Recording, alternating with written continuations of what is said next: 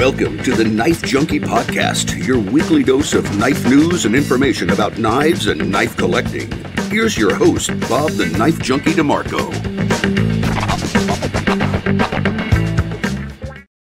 Welcome to the Knife Junkie Podcast. I'm your host, Bob DeMarco. And on this week's podcast, number 180, I'm speaking with Ken Vehikite of Black Roc Knives.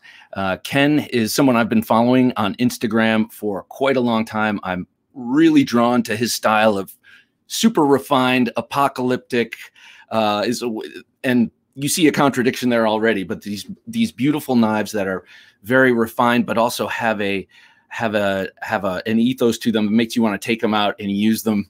And they also seem like, they scratch my itch for beautifully designed and handmade weaponry. I got to put it that way. So we're going to get to Ken in just a moment. But I do want to say that if you value what we do here, check out our Patreon and sign up there. You get a couple of things. And one of those things is early release to interviews like this one. So please check us out on Patreon. And I am very happy to bring you Ken because I just received a knife from him. And so I am going to start perseverating in just a moment. So without further delay, I bring you Ken Vehikite. You're listening to the Knife Junkie Podcast. If you've got questions or comments, call the 24/7 Knife Junkie listener line at 724-466-4487. Ken, welcome to the podcast. Hey, thanks, Bob. Thanks for having me on. Oh, man, it's a pleasure. Your work caught my eye, I guess, probably right around the beginning of my involvement with Instagram, maybe 4 or 5 years ago. Yeah. And I only go on there. If you look at my feed, it is 100% knives. Now, I have a couple of bass guitar feeds in there, but it's pretty much all knives. And you were one of the guys I found early on, and your work has resonated with me. It's, like I said in the intro, it's got a refinement to it and a roughness to it that I really, really appreciate. And the roughness is not in the look, feel, or execution, but in the vibe. It's got a vibe, like a rough and tough vibe. And I've just been a big fan of your work, and I had to get you on, especially since I received my very first Black Roc Knives. This monkey thumper. Jim, I'm going to put this under the knife cam for a close-up, and then I will let Ken talk. But first, I just have to say this is such a fine and beautiful knife, and I've shown it off for about a week now, and I've had plenty of people, both online and in the real, because I'm actually seeing actual people comment on how amazing this thing is. Okay, so let me set this up by telling you this, Ken. I work with a guy who is immense, and he's got giant hands, and he loves knives, and he's got a rough past. He's like the perfect knife buddy at work, and every time I get something new, I give it to him to put in his big mitts and see how he likes it. And this thing, he was giggly. He was crazy about this knife, giddy about it. And he even sliced himself pretty good on it, pulling it out of the sheath. And I almost started to feel like, uh-oh, that's his knife now. I tasted his blood. But I just wanted to tell you that it's not only a knife that I'm just so super psyched about, but everyone I've shown it to has been extremely excited about it. So I just wanted to get that out. Have you always been a knife guy, Ken?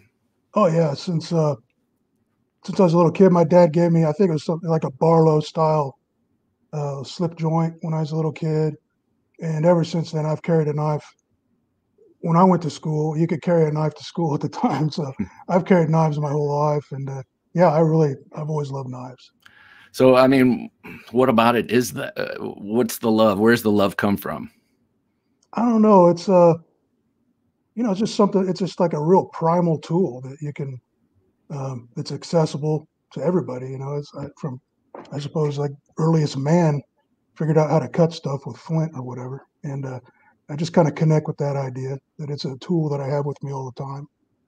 So I think what you just brought up is what I was trying to say before. I said rough vibe. That was really inaccurate. What you just mentioned about how it, we talk about that on this show quite a bit, how it's the oldest tool around. And there is with those grooves you put on the side and with this tooling you do on the spine, it actually has the vibe of a napped, and also that handle. It has the vibe creation, you know, something that has been napped like flint. Yeah, that's kind of the idea. I like the idea. I guess you call it neo-tribal, and it's just that kind of a old world look. Something that looks like really, you know, like something like napped out of flint kind of idea. I didn't come up with that. I mean, there's other people who've done it and who do it, but I really enjoy it. I like guys who do forging but leave all the forge marks on the flats. I like that kind of stuff a lot. So yeah, it just kind of fits what I like. That's why I do it. Basically. Yeah. I remember an exchange early on in my following your work. It was in the comments section of your Instagram page. I must have been 3 or 4 years ago, 4 or 5 years ago, maybe even. But someone said, "Oh, you put those grooves on the side to hide the fact that you can't grind a straight a bevel," or something like that. Yeah. What was your reaction to that? You know, I mean, you could do that if that's what you want to do, but to be honest, I spend a lot of time on my grinds, and probably more time than I really need to make everything symmetric and everything as perfect as I can. And then I come in and throw the you know, that rock texture on it, really just because I like it. You know, it's just something I like. So you know, if somebody wants to accuse me of that, that's fine. But I post a lot of times. I'll post stuff before I put rock texture on there, just to kind of give ideas of what I can do without it. Right. So it's, you know, everybody's got their opinions, but you know, I'm fine with that. And they seem to let them flow freely on the internet. Hold up that gator I think it was a gator. Yeah, I have a gator, just something I'm working on right now. Gorgeous. So that looks a little different from I know your gator to be more of a clip point Bowie. This one looks a little different. It looks fully flat ground.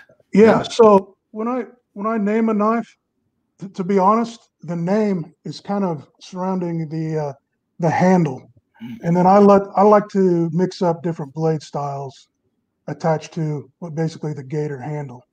So when I say I've got a gator, it could be, you know, a clip point. It could have a fuller ground into it. It could be all kinds of different things. So, but it's kind of the handle really. That's when I say a gator or whatever style blade I'm putting out there. It's kind of connected more to the handle, and then I like to use different blade styles.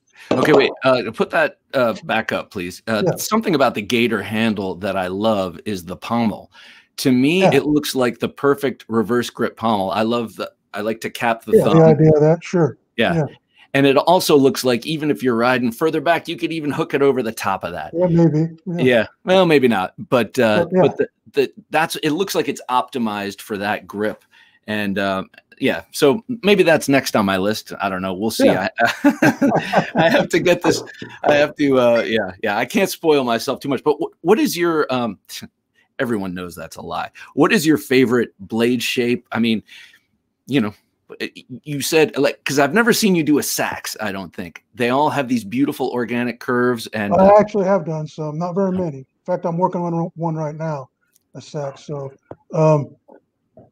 Excuse me. I don't know. I like a little bit of everything. I mean, I like a Bowie style knife. It's probably, you know, the clip point, something like that, kind of real traditional. But man, I like all kinds of things, and that's part of my problem. I guess I'm a little ADD on some of the stuff I do. I'll do a design and then I'll forget I even did it.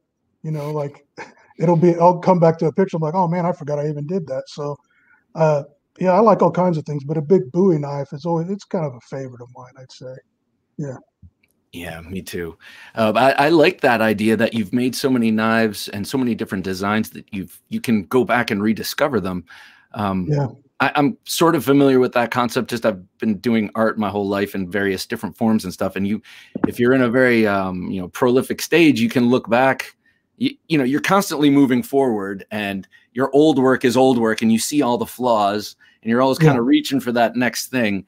But it's great to rediscover stuff. Wow, I am talented. Look at that, man. I love that. No, I don't know about that, but yeah, I do like I like to rediscover some stuff that I forgot about. Yeah, that is kind of fun.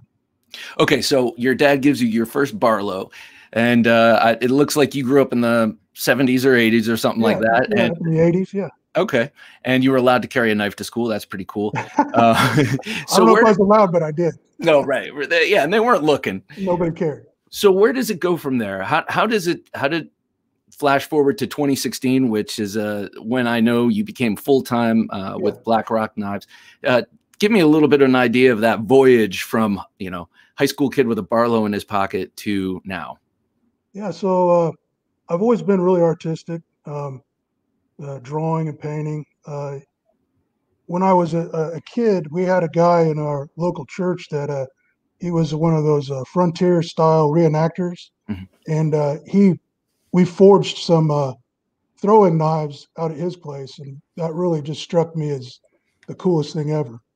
And I didn't make knives for years after that, but that always stuck with me. I worked construction in my early years, and then I was in custom motorcycle painting for a long time, up until, well, I don't know,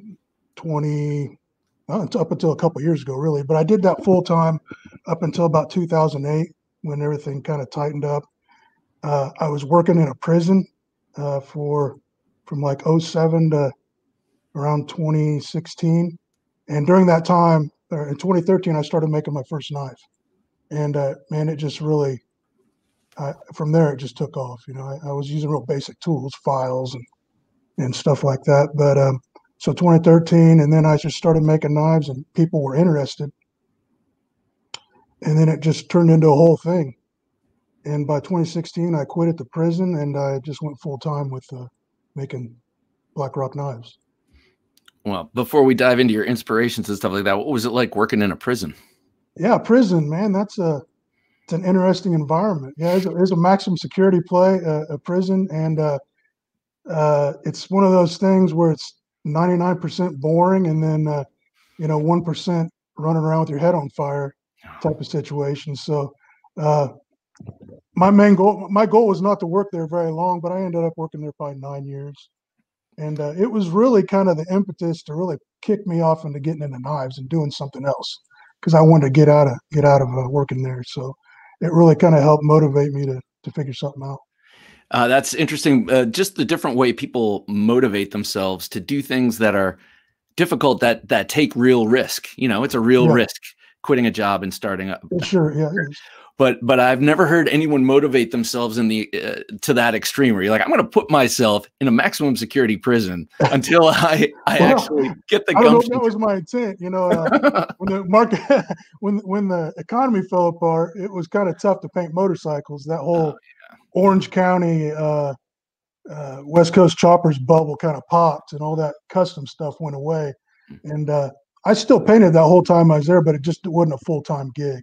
Right. So I had to, the prison was just a job I could pick up right away. And it was definitely motivation to figure something out and move forward. So what kind of, what kind of weapons, I'm not sure what kind of job you had there, but I mean, did you see any prison weapons, shivs, shanks, anything like that? Yeah, man, those guys, if they're anything, they're smart, and maybe that intelligence comes from boredom, but you take anything that is hard. I mean, a piece of plexiglass, an old screw, a chunk out of a coat hanger. I don't care what it is. They can turn it into some kind of a sharp, pointy object, wrap a piece of old underwear around it, and use it to stick each other up if they want to. So, wow. Yeah, you run into a lot of that kind of stuff. Yeah. Man, that just sounds like it just sounds like a very extreme environment, and maybe good inspiration for designing knives. I don't know. You definitely get some ideas off the guys in there. Yeah, they like to make shanks in there. So yeah. Well, yeah, like you said, it's part boredom and part survival, maybe, or not survival, but defense and that kind of thing. Sure. So once you start making knives, how did you decide on a process? You mentioned that earlier on you experienced forging when you were making the throwing knives with the reenactor. Did you think initially you were going to get into forging, or how did you go about taking it to the level of production? Yeah, when I first got into it, the idea was to forge. That was, and I did do some of that. I've got a forge and a couple forges and anvils and all that stuff. And that was the idea, is to start with the forging. But the more I got into it, the more I looked at it, I figured, number one, those guys that do that, man, that's a hard road to make some money. Yeah. And those guys that spend, that's all they do.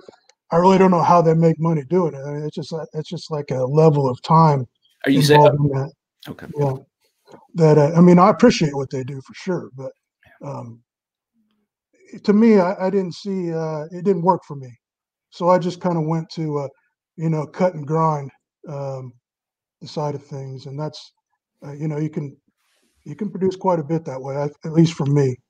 And that's kind of where I went. And it's just trial and error, getting on the internet, YouTube videos, just seeing what people are doing, and asking questions, and just trying things out. That's one thing I've never been afraid of doing, is just trying stuff. I don't have any problem with failing. Failing's has been good to me in my life. I tend to figure out good things through failures, so Yeah. I don't have any issues trying things out. Man, that's a good attitude. So 5160, right? Is that the steel you use mostly, or I use a lot of 80 CRV 80 right CRV? now, but So I that's use 5160, 1084, 1095. high carbon steels. Yeah, high carbon usually. Yeah. Okay, so you're doing stock removal Yes. on high carbon steel. How do you heat treat? You said you have forges. Do you forge with a heat treat, or do you use like an even heat oven? I've always wondered about that dynamic. Yeah, I've got an even heat kiln. I use that. That's how I heat treat, with even heat. Okay. And oil quench. So how you learned all this stuff on YouTube University? Do you have any mentors? Do you have anyone who showed you any tips or tricks to get those lines so straight? Oh yeah, that's just all failure. I got a boneyard of knives out there that things I've really messed up, and I look back on some of my stuff, especially early on, and I'm just kind of embarrassed by it, really. But I wasn't charging much then either, so I guess it kind of balances out. But yeah, most of that's just the process of failure, and just trying and trying and trying, and then kind of figuring out what works for me, and then going from there. Okay, so 2016 comes, and you become a full-time knife maker. Describe what that was like. I mean, that must have been a little terrifying and incredibly exhilarating. Yeah, so describe that process. Yeah, some of the background here. I've got 5 kids. My wife and I got 5 kids, and in 2016, everybody was still home. I mean, they were pretty lit. Between high school and elementary, I still had kids at home. So, yeah, that process. People have asked me about that starting your own business thing, and I really don't know what to say. There's no kind of magical equation that makes it perfect timing. It's just something you've got to kind of bear down and do. You got to weigh the pros and cons. I mean, health insurance and all that stuff, that gets difficult real quick. If all those aspects of having a full-time job, some of the safety and comfort of having a full-time job's nice, but at the same time, if you're dying in a thing you're doing and you hate it, you got to make a move. So for me, I'd say my wife's probably more risk averse than I am. I'm willing to try and do stuff, but she supported me, and I've been blessed, man. I've been blessed. I really feel like if you put your energy toward a good thing, that the tools and materials and the ability to do that thing will come to you. I really believe that, and that I've been blessed in many ways. Many people have helped me out. I'll just straight honest.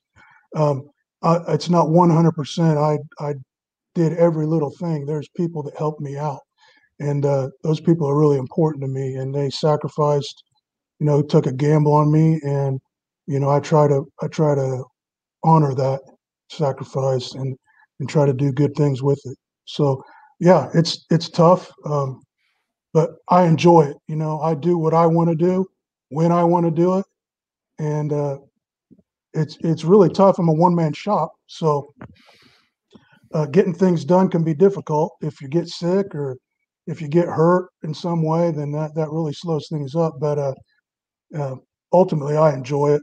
It's what I want to do, and I enjoy making things.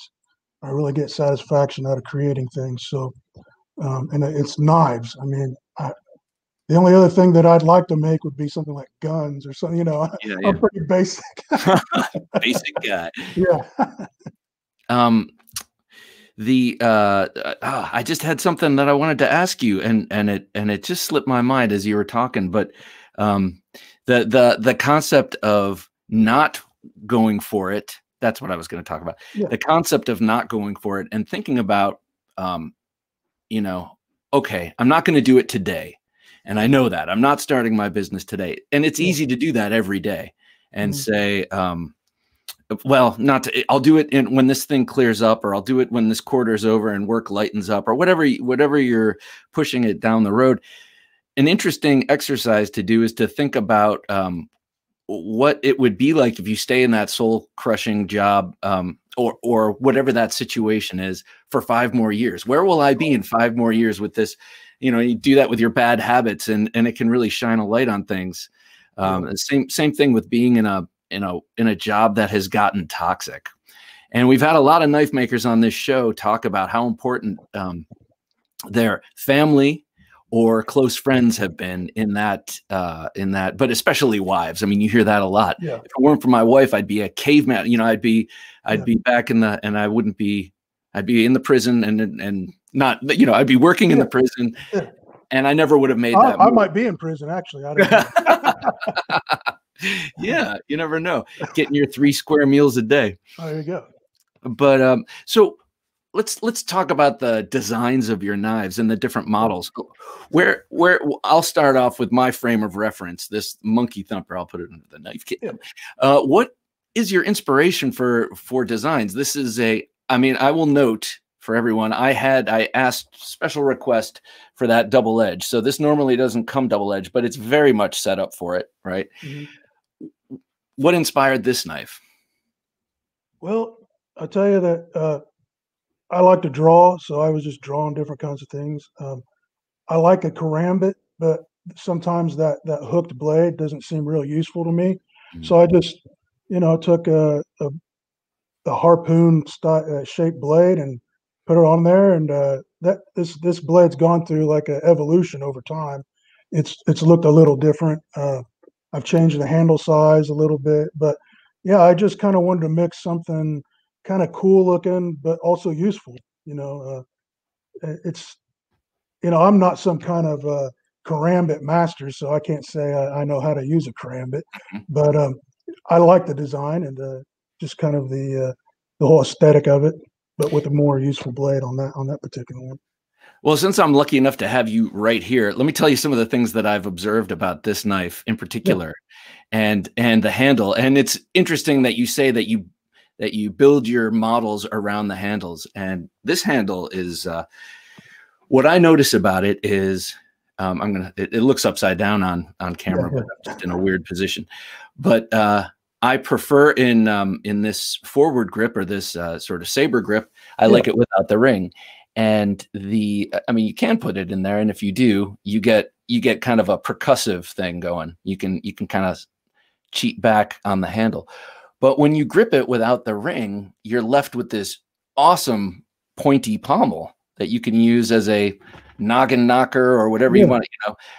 It's a useful percussion tool there, or pain compliance device or whatever, because I look at this primarily as a weapon. Obviously, I had the top edge sharpened. I love that aspect of it.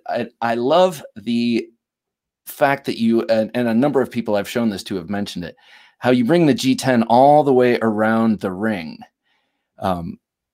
because it makes the experience of holding the ring, especially if you're doing manipulations and you end up out here, very, very sure in hand because of the width of the ring.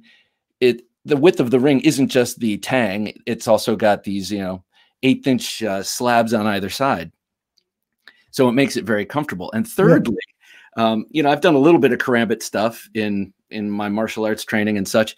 And having this shape here is so ideal because you can stop, you can stop the knife as it's flipping this way. You can stop it in a very sure fashion with a totally circular ring.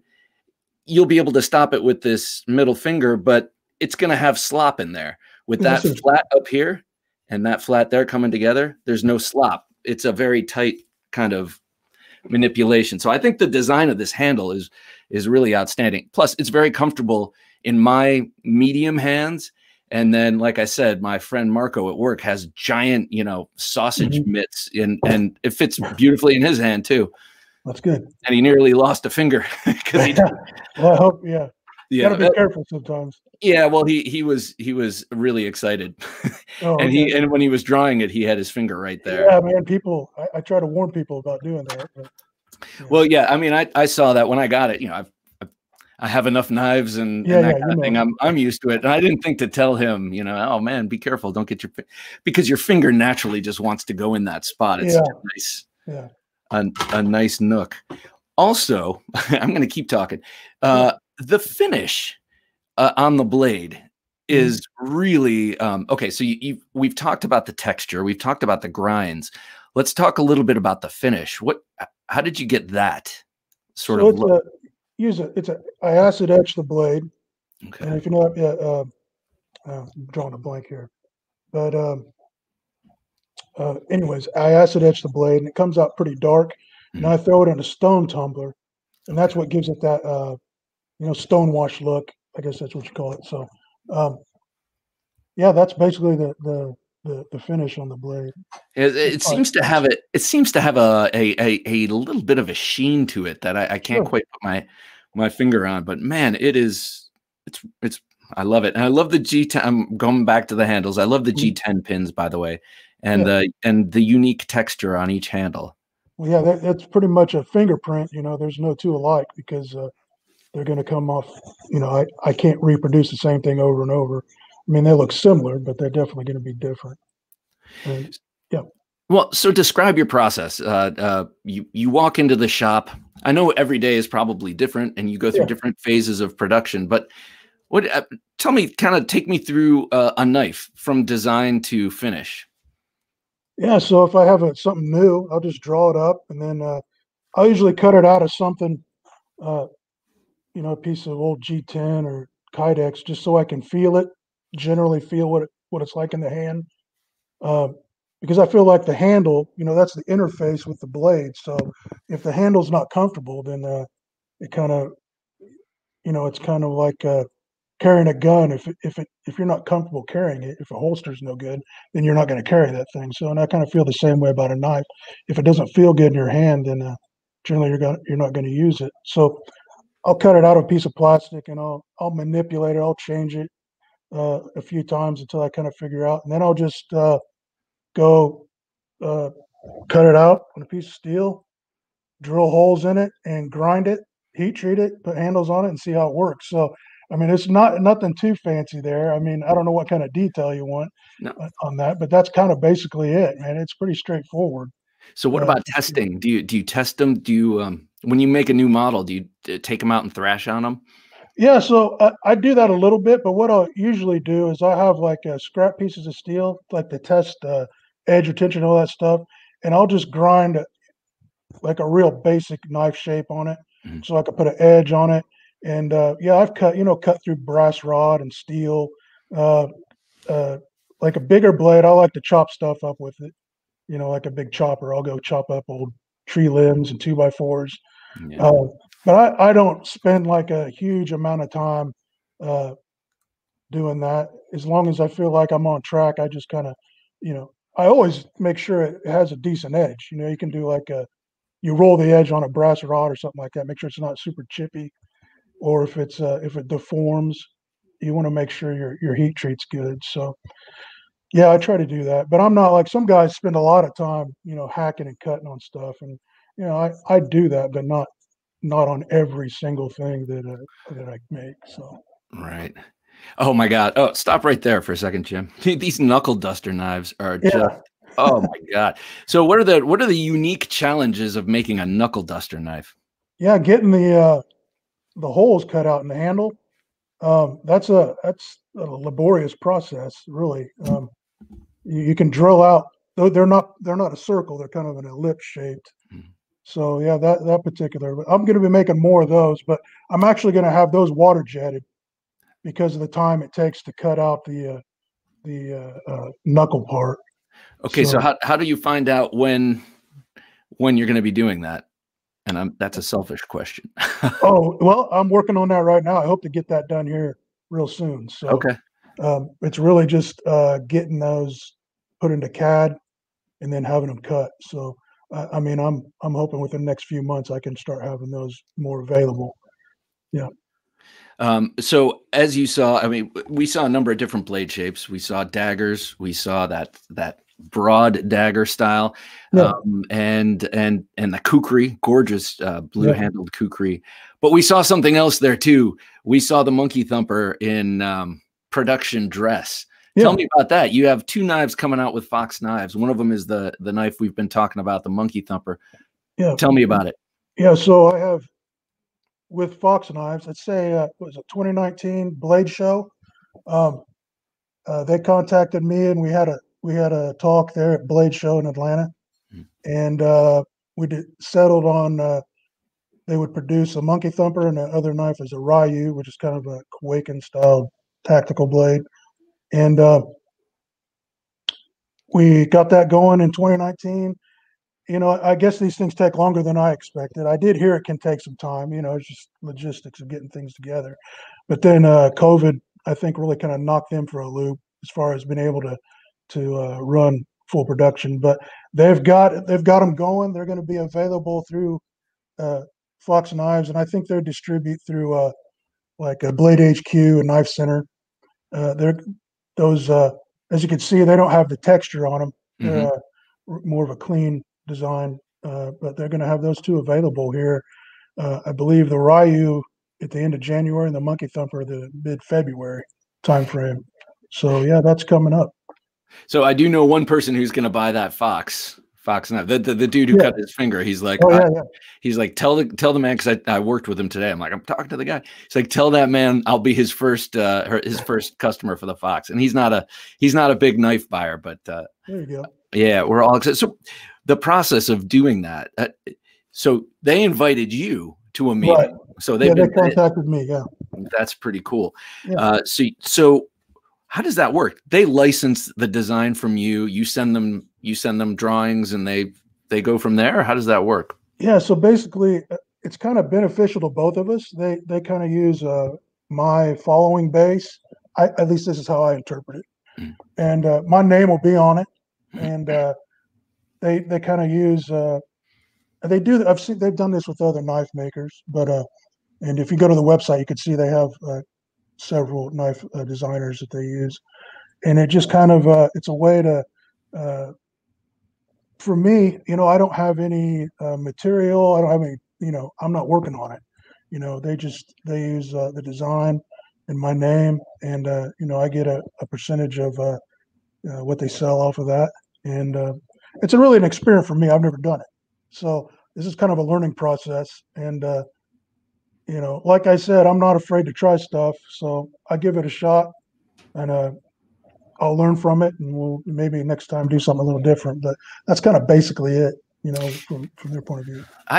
It just occurs to me that as a really accomplished custom fixed blade knife maker with a wide variety of models, but even more importantly, you obviously have kind of a boundless imagination for this thing. You know, you look at for knife designing, you see all the different knives on your Instagram page.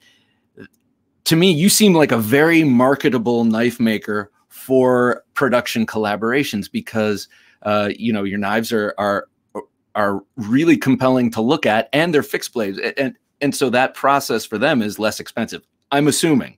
I don't know, so. Yeah. But I'm assuming.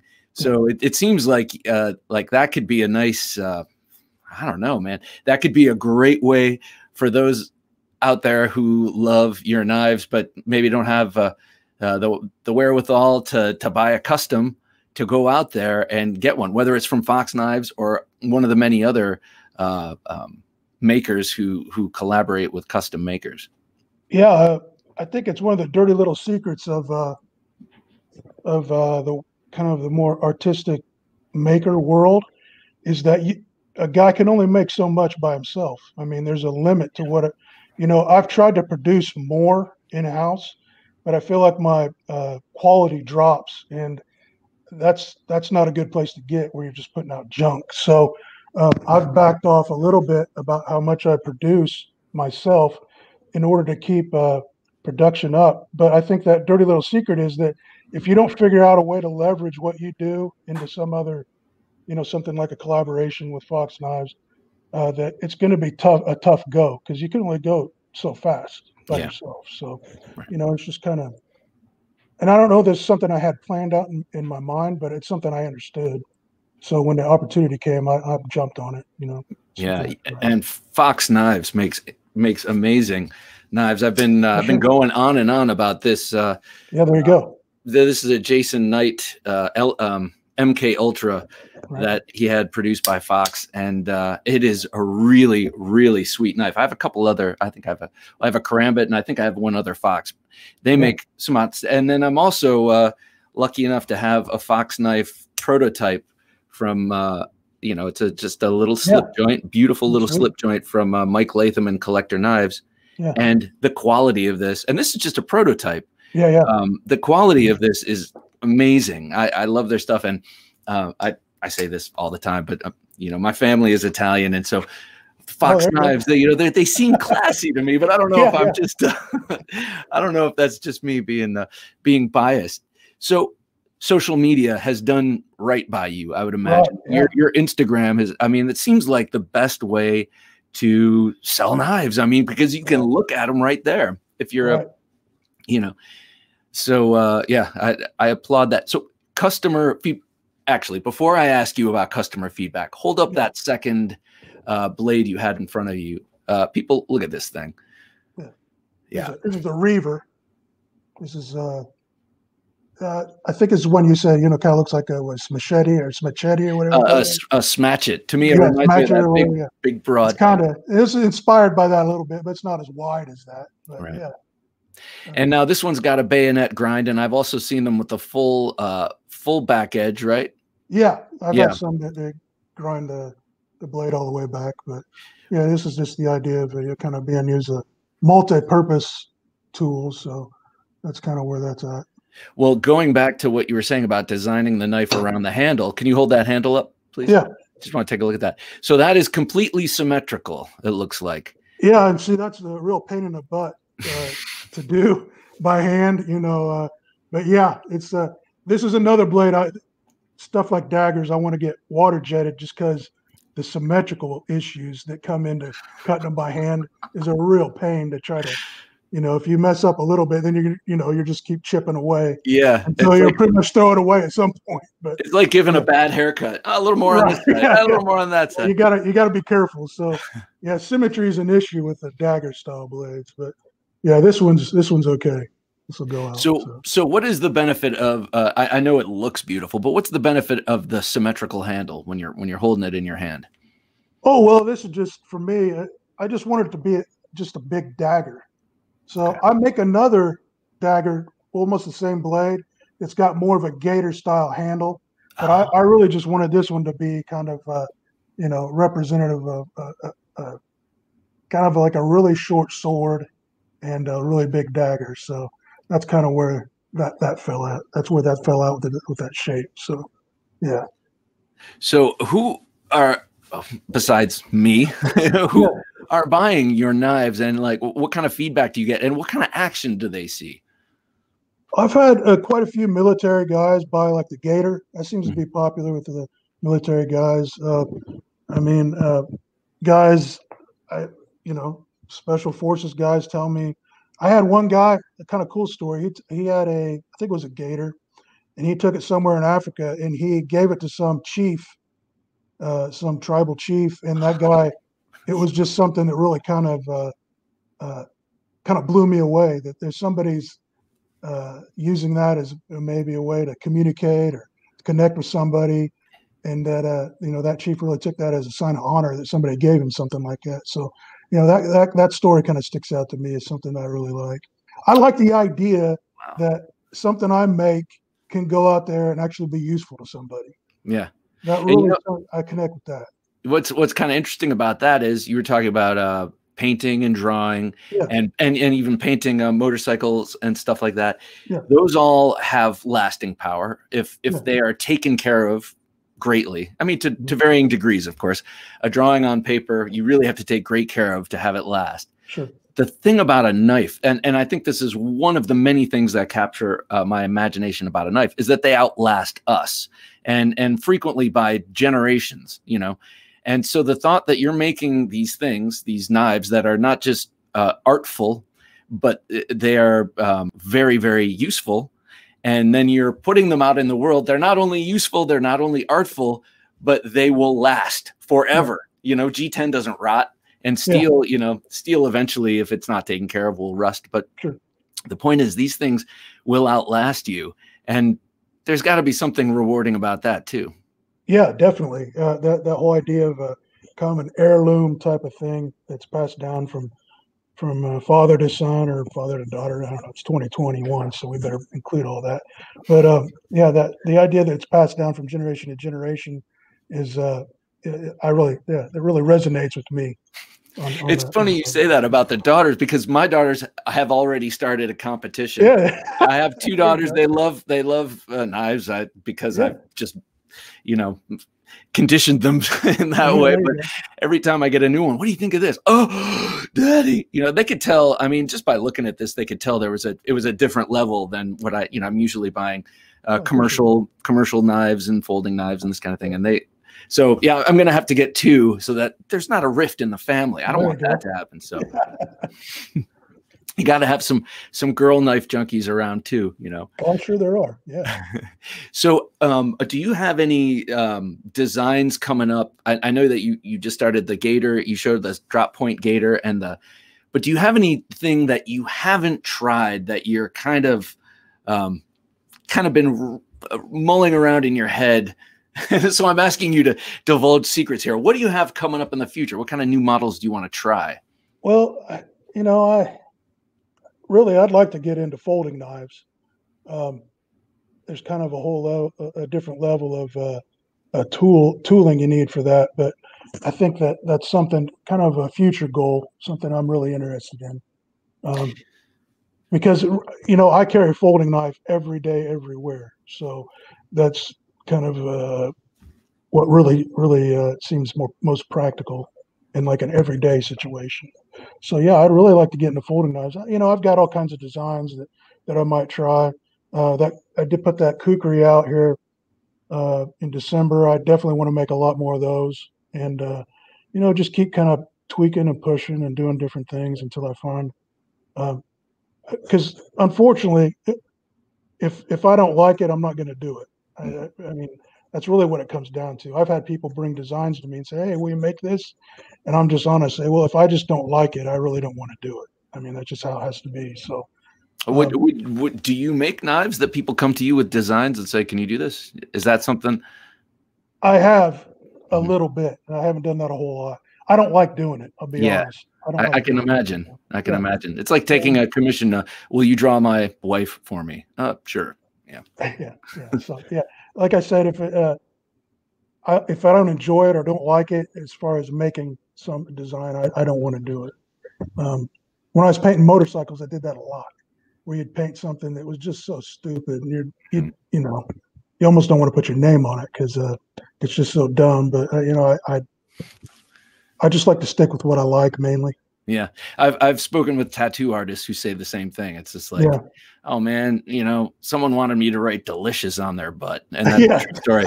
And they only got the D out before the person was just like, it's too painful, and they left. Yeah. So this guy, world-class tattoo guy, has a D on someone's butt out there. So, right.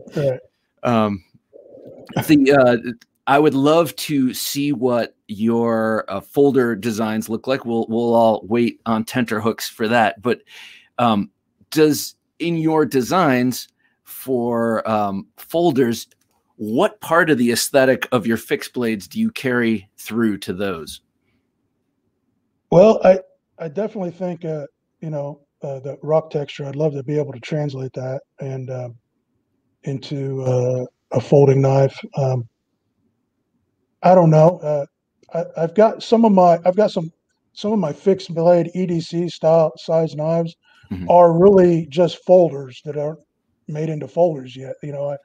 I've made them kind of with the idea that it could be made into a folder pretty easily, and it kind of gives me time to spend some time with and feel it in the hand and kind of the size and the weight and all that. So yeah, there's possibilities. And who knows what can come of that, but it's something I'd definitely like to get into. It's funny you say that, because that was one of my first thoughts when I was looking, examining it. I'm like, with this, I bet you could, like, it almost looks like you wouldn't, you could put a hinge here. Like, it looks like it would all fit. Obviously, you'd have to do a lot of different things. So in going into making folding knives, is it the thing that you have to do as a knife maker, or is it the challenge? I know you said it's more practical, and I understand that aspect of it, but in the making of it, I feel like some people feel it's their obligation as a knife maker to make folders at some point. But I also feel like a lot of knife makers are fueled by the challenge, because, fixed blades, I've gotten here. I know how to do this. What's next? Like, what creative challenge can I put in my way? And a lot of people really like to start hard things and get good at hard things. And you've obviously started making fixed blade knives, which is a hard thing, and you've gotten to the point where you've mastered that. And now is this another challenge for you? Is that something? Yeah, that's definitely something. Making a folder I just don't know much about it. So yeah, it's something it'd be fun to learn to do. And I definitely think there's some certain challenges involved in it. And that's part of it. Yeah, I get bored sometimes, and I like to do something different, something that's going to be difficult and that I'm not sure of. That feeling of doing something and then kind of discovering a new thing, that feeling is really good, and I like to chase that a lot. So I still have that, even if I'm just grinding a knife. All of a sudden, I'm grinding along, and then I'll just figure out how to make the plunges better or something. It'll just happen. And man, it's so satisfying to learn something new. Even though it's something I've done 1,000 times or more, I'll pick something up new, and I like that. So yeah, I think doing folders would be a challenge for me, and I'd like to do it partly for that. Yeah. So creative spirit, does it run in your family? I saw that short film your daughter made maybe a year ago on your IG. I was actually trying to find that, couldn't find it. But I'm sure I just have to scroll. Yeah, I should pin that somewhere. Yeah. I mean, that was a really great short film about you and your knife making. Is your creative instinct something that's kind of flowed throughout your family, your kids and such? Yeah, my kids definitely. Yeah, my kids, they're all fairly artistic. Some really artistic, and yeah, that's something that I don't know that I guess it's passed down, and they really do enjoy making things and experimenting in different ways. They've all got talents that are real natural to them that way. Well, so what advice would you give to a young person, or not even young person, a young person in their knife building career or hobby, whether they're an older guy like me who's like noodling around and eventually when I retire want to spend a lot more time doing that, or if it's the serious knife maker who wants to take that next step? What kind of advice do you have for them? Don't be afraid to break stuff. Don't be afraid to trash every piece of steel that you get. Something that somebody taught me when I was young is that you can't treat everything as precious. Yeah. Everything you make can't be precious. It can't be the most important thing. A lot of things you just use to learn, and if you throw them in the trash, you throw them in the trash.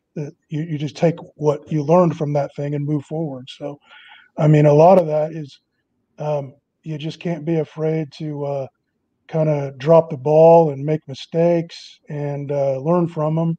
And especially in knife making, man, it's grinding a knife is, you could say somebody could teach you how to do it, but man, you just got to lean on a grinder for a while until you figure it out. Because how you do it's going to be different than, you know, what somebody else does. So there's a lot to learn on the internet. I mean, there is a lot. It's crazy how much information you can get on the internet. But at the same time, just putting your hands on a piece of steel, and if you're forging, just go out there and beat on a piece of red hot steel until you get it to what you want. You know, and that's how you're going to do it. That's how you're going to do anything.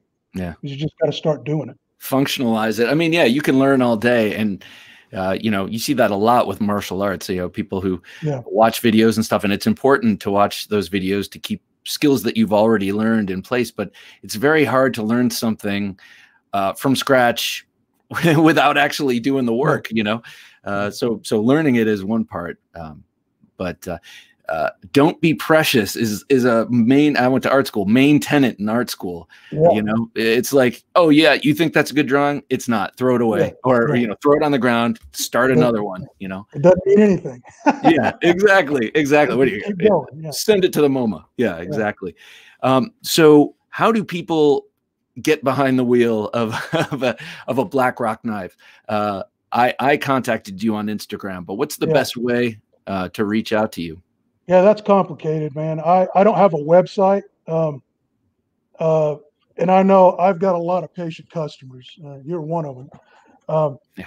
It's that is a logistical issue that I have yet to figure out. I guess you could almost say it's like I'm a little bit of a victim of my own success on that side of it. Is that I can take on more than I probably should. And working through orders can be pretty difficult. Here's something that I know people are frustrated with. They'll try to contact me through Instagram or Facebook, and I can spend all night just answering questions. I mean, I can, you know, I do what I do during the day, and then I can just sit down all night and just answer question after question. You know, and I've got a pile of people asking me questions right now. And I'd like to, you know, I try to take care of that. I'm not trying to ignore anybody. It's just sometimes the sheer numbers can be a little overwhelming for me. And I don't want that to come off like some kind of a humble brag. I mean, that's not what I'm trying to do. It's just a fact. I run into time issues as far as that goes. And I don't mind answering questions. But at the same time, I feel like a guy should kind of come educated a little bit on the front end. You know, if you're asking me what the difference between carbon steel and stainless steel is, tell them to listen to the Knife Junkie podcast episode. There you go. Go to the Knife Junkie podcast and go learn a little bit, and then we can talk more specific stuff instead of me answering the difference between stainless and carbon steel. But I mean, I'll answer those questions. But man, it's a kind of a time eater to answer that kind of stuff. But yeah, send me a message. I'll do my best to get to it. You know, I hope this Fox Knives thing can help people have a little more access to the Monkey Thumper is a really popular design, and this will be a cheaper version of what I make. Not cheap as in quality, but it's just because they can mass produce. It's just going to cost less. And I hope that opens up some avenues and kind of gives some people different options as far as that goes. Well, two things. One, do you know if Fox is using their usual N690, which I love that steel, but was that Neolox? Is that what they're using? Okay. Yeah. And then the other thing I was going to say, you said, that's what they're using. That's what they're. Okay. And I'm sorry, I just interrupted you. But you called me a patient customer, and I would actually call myself an impatient customer. Because I emailed you a couple times, where's my Monkey Thumper? And I'd see other ones going out. That one should be mine. And I do apologize for hounding you. I get it. But just so you know, it's more about the excitement. You know, It's like, he said, or whatever, you know, and it's whatever. It's a month past the time I get it. Yeah. I get it. You got a lot of stuff going and you're a one-man shop.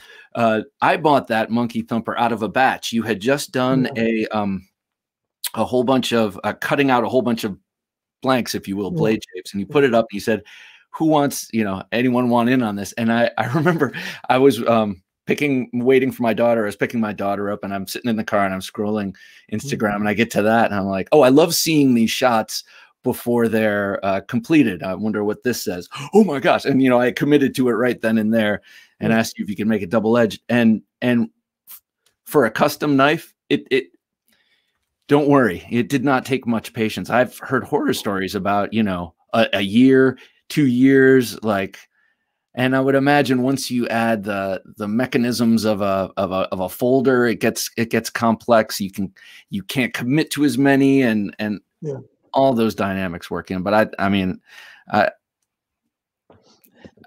don't call, you know, me being patient was nothing. And now that I have this thing in hand, I'm so excited. So excited. No, I really do appreciate it. I understand that you know, people are patient. I really do appreciate that a great deal. And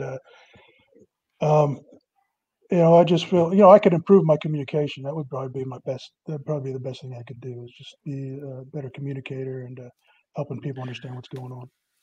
I do have to say, like, one thing is it's hard to get to comments. It's hard to, I mean, I've run into that sometimes too. Like it's hard to get to comments when you're trying to shoot a video, or it's hard to answer the difference between carbon steel and stainless steel when you're trying to make a knife, you know? Yeah. So yeah, communication can be hard when you don't have a social media team behind you, like answering these kind of questions. So I can see how that would help. Yeah, it could. So I'm going to tell people to check you out on Instagram, because it is the ultimate location, because it's all visual and you post regularly, and I love that. Like, you can always see a Black Roc knife on, you know, in any one of my scrolling sessions, I'll see something you've. Well, I appreciate that. I feel like I have a responsibility to kind of keep fairly regular on Instagram. You know, you know, people support me there, so hey, I really do appreciate all the support I get. It's kind of amazing when somebody asks me what I do, and I tell them I'm a knife maker. Their face, I could see the confusion in their face. They can't even register what that means. I don't even understand. Yeah, they don't even understand what that means. So, you know, I am truly blessed to be able to do this. I love it. And, you know, I'm glad there are people like you who enjoy what I make. And, you know, that's something that's a big reward for me, is just that somebody likes something or uses something that I make. So I do appreciate that, Bob, man. I really do. Thank you. Well, Ken, thank you for this beautiful knife, and thank you for coming on the Knife Junkie podcast. Ken Vehikite, Black Roc Knives. I appreciate your time, sir, and I really appreciate your work. And I'm on the hook well, I'm not on the hook yet, but I will put myself on the hook for more. And I think I know what it's going to be, and we'll talk afterward. All right, man. So, Ken, thank you so much for coming on the Knife Junkie podcast, sir. Thank you. It's been a pleasure. Take care. Do you like the sound of the alphanumeric combinations M390, 204P, and 20CV, but bristle at 8CR, 13MOV, and AUS-8? You are a knife junkie. Probably worse.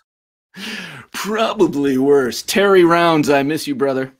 Our good friend Terry read those liners. Don't be precious, man. He said a lot of great things, but if I have to remind myself of something over and over and over, is in whatever you're doing, don't be too precious with it. You know, like if someone criticizes your work, or if you're making something and it's not turning out right, just move on. Well, it was great to talk to Ken of Black Roc Knives. It's rare that I have the chance to speak to a knife maker, especially a custom knife maker, because I don't have many custom knives, but right after receiving one of their knives, and really get to geek out with them. And it was great to have the video of Ken making knives that I saw a year ago, but then to talk to him and really find out, you know, what's behind them. I urge you, check out Black_Roc Knives on Instagram. Check out his beautiful, beautiful work. And, well, I'll be showing this off for the next few weeks, I'm sure, ad nauseum. And then I will move on to the next Black Roc knife. So for Jim, working his magic behind the switcher, I'm Bob, the Knife Junkie DeMarco, saying, don't take dull for an answer. Thanks for listening to the Knife Junkie Podcast. If you enjoyed the show, please rate and review at reviewthepodcast.com. For show notes for today's episode, additional resources, and to listen to past episodes, visit our website, TheKnifeJunkie.com. You can also watch our latest videos on YouTube at TheKnifeJunkie.com/YouTube. Check out some great knife photos on TheKnifeJunkie.com/Instagram, and join our Facebook group at TheKnifeJunkie.com/Facebook. And if you have a question or comment, email them to Bob at TheKnifeJunkie.com or call our 24/7 listener line at 724-466-4487, and you may hear your comment or question answered on an upcoming episode of the Knife Junkie Podcast.